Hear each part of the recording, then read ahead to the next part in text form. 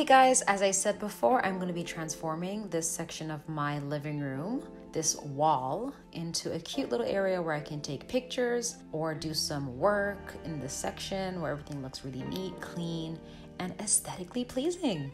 So the first thing I'm going to do is sand down this entire buffet. It's called a buffet, this wardrobe looking thing. So I'm sanding it down, that way when I go to paint it, the paint will have something to stick to.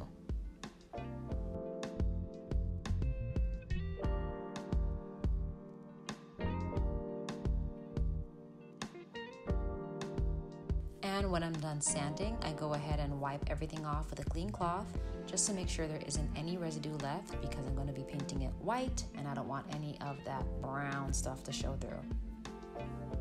Jordan, what do you have there? Paintbrush to paint you guys down. Aw, okay.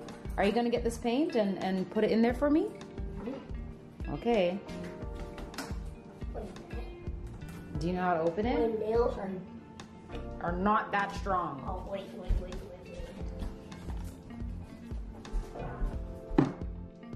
Jordan, what? This is how you open paint, take a fork.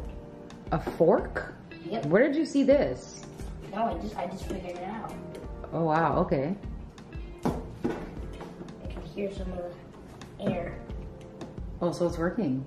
Mm-hmm. Okay. So I guess you know what you're doing then.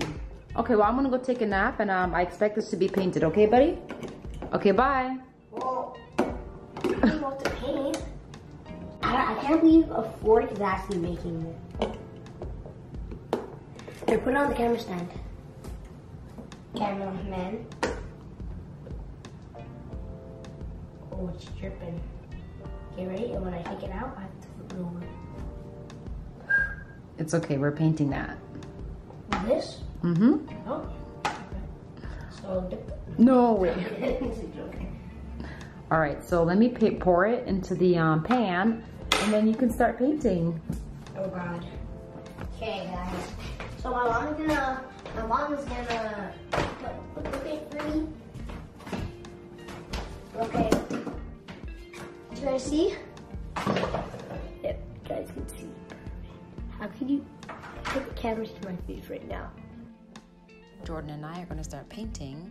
FYI, this paint is low VOC, which means it's relatively safe. As long as you have tons of ventilation, you should be fine. So Jordan is fine and we have lots of windows open, and he's just helping me for a little bit, not the entire time. It's not that, it's not even a small camera. It's not, imagine having a robot camera that will follow you. You gotta make sure that you take all the paint that you have and make sure that you use so much of it that it doesn't really normally have any more paint on your brush. Get some more paint. Get some more paint on your brush. Good. Ooh, it stinks. It smells like feet. You gotta be careful on the side. That's a nice stripe you got there. Beautiful. You know what you do? Tap it sometimes when you're on the corners. Just tap.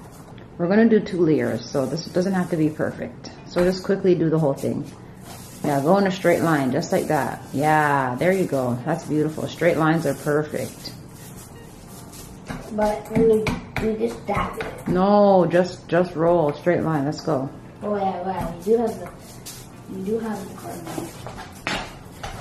Here, buddy, let me show you. You know, guys, when I used to pee myself, when I used to pee my bed, that's what paint smelled like. Whenever I pee my bed, every time you roll it backward, I hear the noise all the way over here. Like the noise kicks all the way over there. Please believe Jordan was talking my ears off the entire time. But it was fun painting with him and showing him how to do something, you know? So I take these opportunities to spend some time with the kids and do something different. And he had fun. And he learned something.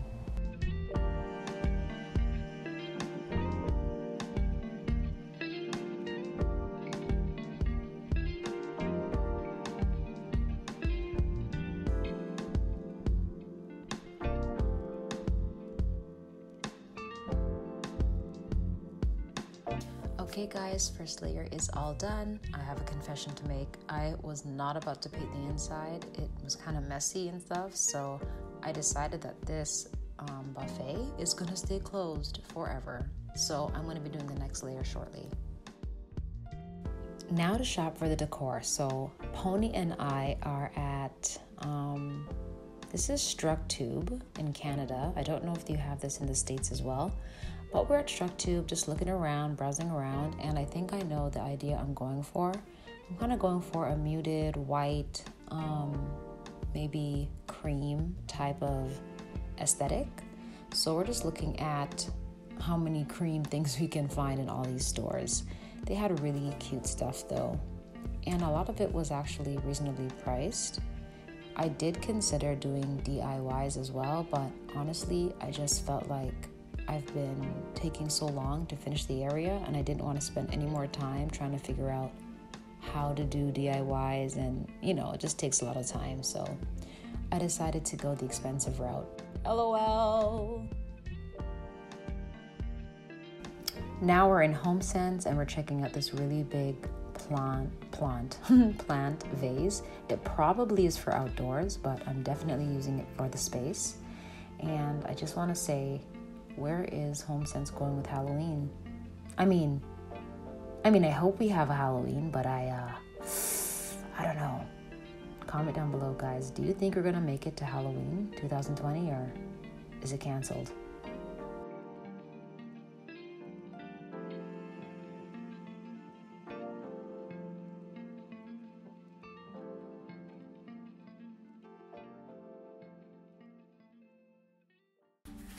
So we are back home now, and as you can see, I added a floating shelf off center just to give the space a little bit of dimension. And I'm gonna go ahead and show you guys what we ended up buying at the store. So I got this super tall distressed vase from Urban Barn, which was 60 bucks. I think it's a perfect fit. It has a little bit of character, a little bit of texture, so I'm gonna go ahead and add that. I also got these two vases or vases, dear God. Comment down below. Are you saying vase or are we saying vase? Is it vases or vases? Okay, let's fight. So I got these two. I'm gonna add them to the shelf. A short, kind of wide one and a tall, slim one. So at this point, guys, I'm kind of just guessing. I don't really know exactly what the finished product is gonna be. And I think I'm gonna move them to the top. The bottom seemed a bit much because there's already a vase/vase there. I also got this from StruckTube. Now in the video earlier, I had shown you a taller, bigger one of this.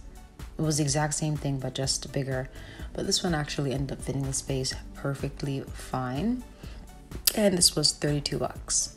I also got this vase from Winners. It was, I think, $12. And I saw it on the return rack behind the cashier. So I kind of lucked out with that one. This is my favorite piece. I got this from Value Village. It was like 15 bucks. So this is my only little DIY. So what I went ahead and did was take off the top of the lamp, and I went to Michael's and bought these kind of ash leaves to go in the top. So when I was trying to take out that metal piece, it was cemented inside the actual lamp. So I thought I'll have to just cover it up with some leaves, and you know what? It came out so wonderfully. I'm also using Gorilla Glue because I didn't have any other glue, and we were just going to use what we had, okay? Use what you had and make it work.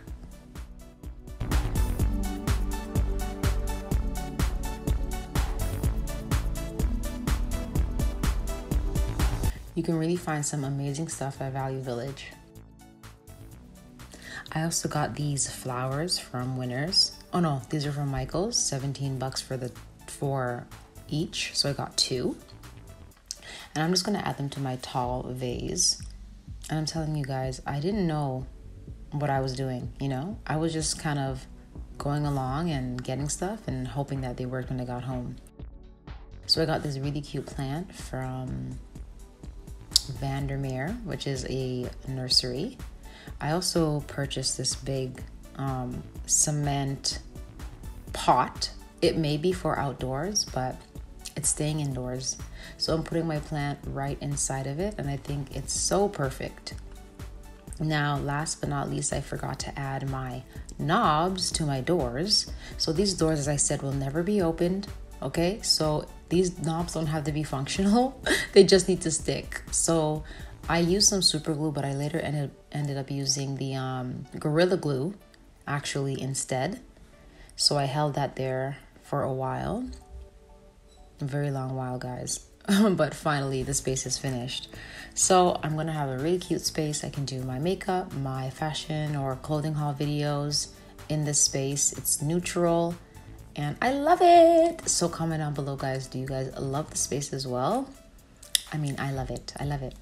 So if you guys enjoyed this video and you want to see more like it, be sure to comment down below.